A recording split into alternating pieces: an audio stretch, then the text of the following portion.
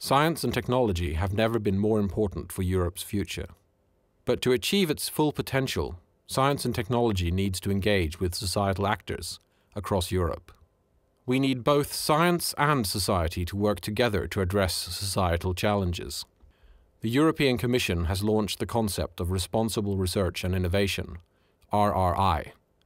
This means that research needs to be inclusive, anticipatory, reflexive, and responsive in the future. There is a vital role for citizens, stakeholders, and users in making the vision of RRI a reality. The Engage2020 project has spent 2 years mapping engagement methods and practice across Europe. What are some of the drivers of this new way of working? People have talked about science engagement as a way of having a kind of extended peer review. You know, there's a lot of knowledge, there's a lot of expertise, you could say there's a lot of wisdom out in society. And scientists are part of that, but they can't have the whole picture. I think a closer collaboration between citizens, stakeholders, science and innovation is very, very important if we're going to solve the grand challenges that we have in front of us. Engagement benefits citizens, research institutions, and society at large. And so if you are working for society in a project of societal change, you want to involve society. For me, that's the core element of why we should be engaging more and in more structured ways, and probably also in different and more creative ways. In one sentence, engagement is important for democracy, because if we want a democratic society, we want and we need people to be engaged. We cannot take democracy for granted. Already today, tens of thousands of Europeans are involved in citizen science every year, and the institutions are seeing the benefits. Public engagement is important to research and innovation because it leads to better science and more broadly supported science. Public engagement is a route to impact, and by involving the public in all stages of the research process, we believe that not only is research more relevant to society, but also that it generates better research. Increased engagement is driven by the fact that society has changed. People want to know more, they want to be more involved, they don't accept it just to be directed or taught. We are also in the middle of a technological and communication revolution. But I think that modern technology is also opening up new means to engage citizens. We now have cars that are actually produced and that are designed by citizens. We now have new products that are not designed by 3 or 4 engineers. Public engagement is a very broad concept. It ranges from public involvement in setting research policies at the national or supranational level. It also includes the active involvement of NGOs and citizens in research programs and in defining research questions and priorities for individual research projects. There is also a lot of activity around involvement in the research process itself, for example through citizen science and science shops.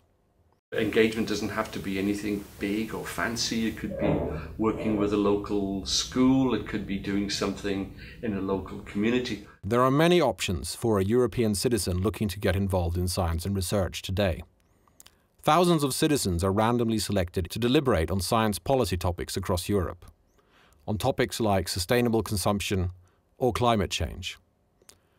Hundreds of NGOs and stakeholder organizations help to shape research projects through structures like science shops, on topics like wind farms, energy efficiency and public health.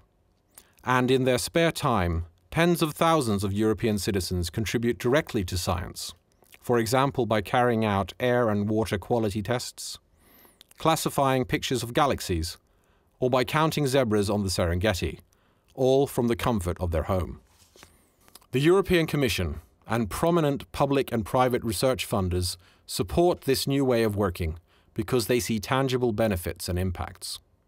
So one constant challenge with engagement is to make it real, that it's not something which is just conducted for its own sake, but in some way connects up to decision processes or innovation processes. I think that's a real challenge every time you do engagement. Scientists also see benefits from public engagement. engagement in science can take advantage of the capacity of citizens to contribute to science, to help gather data, everything from identifying distant galaxies to taking water quality readings. There's all kinds of ways in which citizens can and are now helping to produce better science, better research. A scientist can actually learn things. They can hear aspects of an issue that they haven't thought about before. You might be working with it very successfully in the laboratory, but you might get information about what happens out there in what you might call the real world. So we need to draw on the whole knowledge base in Europe and not just on the academic knowledge base already quite involved with research and innovation. Engagement is still a developing field, and there are many improvements to make. I'd like to see a situation where we don't have to have conversations with universities and researchers about why they should be engaging, why it's important. They'll have had the experience themselves and recognise the value of engagement for the research and the research process. So I would want to move away from the idea of engagement as a one-off towards something where we say, how do we build that into the process as a real learning opportunity?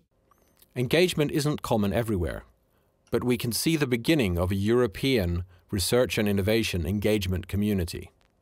We really need to have professionalism into engagement, and that takes time. It takes time for everybody to learn how to practice it, but it can be done. Things are improving, and for example we can see the European Commission have started some projects about involving societal actors such as citizens. Many experts would like to see more strategic engagement.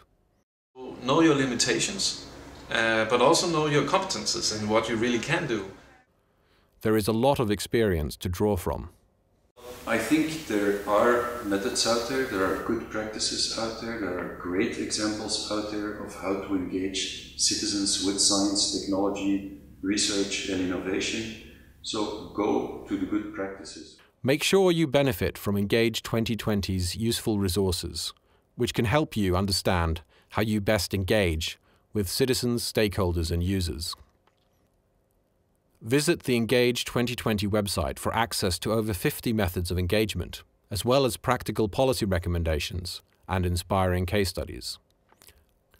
The future of the European science field depends on responsible research and innovation.